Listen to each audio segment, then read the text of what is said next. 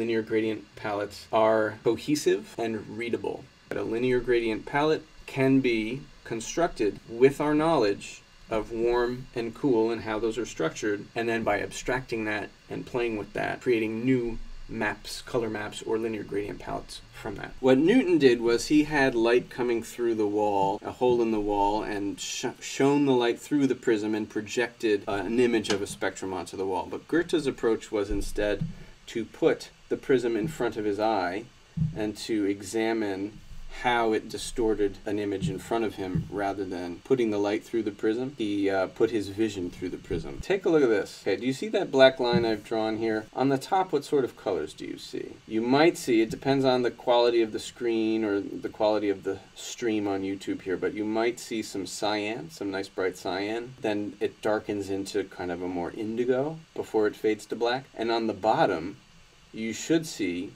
the black fading into like a red and then orange and then yellow. In those series of colors, hue and lightness shift together. So indigo becomes blue, becomes cyan, at the same time as darker becomes medium, becomes lighter. Hue, which color it is, and lightness, how light it is, shift together. They're aligned. To try and help visualize what this all means, this is like the wackiest thing ever. I made it out of pipe cleaners and sculpture wire. What's happening is this is showing us if I were to plot those two series of colors I just described, if I were to plot them into a color space, this is what it looks like. The red, right, we're going from black to dark red to bright red. Once it hits its full saturation, it starts to loop around. It goes to orange, to amber, to yellow. Once it hits yellow, it starts to lose saturation, so now it starts to loop back toward the center. The same thing's happening on the other side. We start with black. As I add more wavelengths, it goes to indigo, it goes to blue. As it reaches its full saturation, it loops around. I can't get any more saturated, so I'm going to shift hue. And then it gets to cyan, and then it begins to lose saturation as it goes toward white as I keep adding more and more wavelengths until I have all of them at white light. If I turn it sideways, I get a couple other interesting views that are worth noting. This way, if I look at it this way, you can see red and blue are like, or red and indigo, right, are the warm and cool dark colors, right, closer to black. They're kind of forming a pair. And then as the hue shifts, it actually moves together. And then yellow and cyan are the light warm and cool colors. This figure shows us, right, I've just done this. I've turned it this way. This figure is now showing us complementary pairs, but you've got to go through the center. So dark indigo is complementary to light yellow. If I look at cyan up here, cyan, if I go through the center point, is complementary to red. And then if I go across like azure blue, this middle blue, is complementary to orange. These complementary pairs mean that these two systems, these two loops, are complementary. If I go across, any two colors are going to add up to white. A linear gradient palette can be constructed with our knowledge of warm and cool and how those are structured. Here is how we want to define readability. Number one, if I change it to grayscale, it's not going to lose any contrast. It'll still be readable in grayscale. What that means is, for example, I can't use two colors in the gradient that, although they're different in hue, have the same lightness level. And that's got to be perceptual lightness level, not what HSL thinks it is. So no loss of contrast, which would mean loss of meaning. I can't tell these two apart if I convert it to grayscale. The second thing that would define a palette as readable would be that all the lightness contrasts are maintained for the color vision limited. I mean, if we're really concerned about monochromatic vision, folks, that limits our options a lot. If we're only concerned about the more common forms like deuteranomaly, deuteranopia, that does limit our choices, but not as much, and that's where most people kind of aim their accessibility efforts in color and information design. The third thing is that for it to be readable, contrast between steps in gradient, should be an S, in gradients, are perceptually uniform. So if I have a gradient of 9 steps, right, not infinite steps between, but just got a palette of 9 colors, evenly spaced steps in between, those evenly spaced steps have to be perceptually uniform as well. I can't rely on RGB. I can't rely on HSL because it's not perceptually uniform. If you haven't figured this out already, what kind of naturally occurring linear gradient palettes already follow all three of these? Those would be the warm edge colors and the cool edge colors. Those edge color series discovered by Goethe are in fact like the primordial example of readable gradient palettes. First, I want to look at someone else's attempt to say, okay, can I systematically generate palettes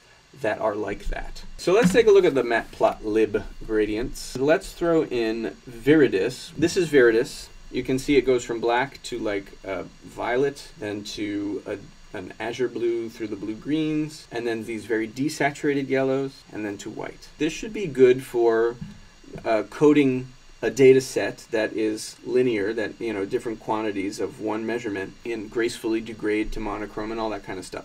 Is it perfect? There are critics. Peter Karpov is one of those. He's a computer scientist who's done a lot of thinking and writing about these types of palettes, and he says this one particularly is not great. There are probably some places where you're going to lose discrimination, hue discrimination. But anyway, the point is, if you rotate this, you can see that it's trying to do the same sort of thing that the warm edge and cool edge loops do in this space. It's creating a helix, this figure that curves in more than one dimension. Let's take a look also at magma. You can see it's doing the same thing but going through different hues, right? It is again like the warm circuit, tracing a circular path in terms of hue, forming this helical shape. I don't think these designers said, let's do this based on the warm and cool loops. I think they arrived at it like convergent evolution, right? They said, well, these hue shifts and these value shifts are going to have to trace this helical path in order to maintain readability. We can take all of that and actually abstract it further. This is basically exactly designed to do the kind of thing we're talking about, and to do the kind of thing that the people who created the Viridis palettes engineered their way into. I've played with this a bit, and other people have as well, and they've looked at kind of, here's the default setting, like that's actually not attractive. It does have that black to white, so therefore all of the values are different, so it would degrade nicely to monochromatic. Like it's got that going for it, but the hue shifts in there, you know, they end up almost looking like faded RGB going through the whole RGB rainbow. So a better approach would be actually to limit the number of rotations. We're on 1.5 rotations around the color wheel. We're going to specify the value here to like 0.3, and you can see it's tempting to call it monochromatic, but it's not, because it is shifting 0.3 around the color space, so a third of a turn, or about 120 degrees around the RGB color space. I have found that values between about 0.2 and 0.6 give you good readable color maps. So here's 0.2, here's 0.6. You get some hue shift that starts to look a little bit like Viridis, right? But not too much hue shift that it's like going around all the colors and is less aesthetically pleasing, I guess, right? A limited palette should be limited. So let's set these settings to actually make our cool edge series. So let's just put in 1.5 and see where that leaves us. It's not clipping, and it is going from like an indigo to a cyan.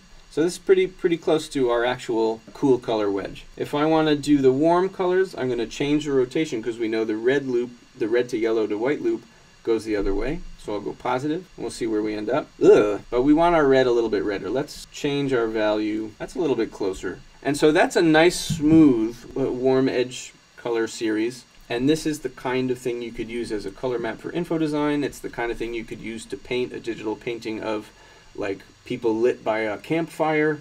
Like that's perfect for that. So this is a tool that I encourage you to play with. Just play with all the different settings. Like I said, the best rotation values I found are between 0.2 and 0.6, but go wild and see what happens. You know, play with it and explore.